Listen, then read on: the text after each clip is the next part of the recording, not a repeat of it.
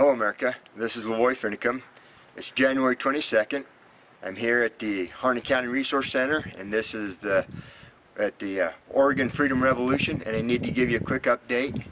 The FBI has reached out to us and to Ammon, and there's been a lot of concern. A lot of media has tried to contact me. They're saying, are we getting ready to capitulate? Are we getting ready to negotiate? Are we getting ready to leave? And I need to help rest assure all your concerns that we are not going anywhere.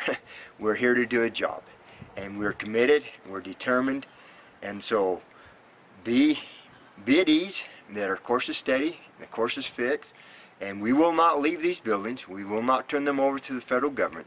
When we leave, we will turn them over to Harney County when they are safe and secure without threat of reprisal from the federal government. So this is just a short video letting you know that all of those of you who are worried that we're about ready to negotiate a withdrawal with the FBI, that is not the case. That is not going to happen.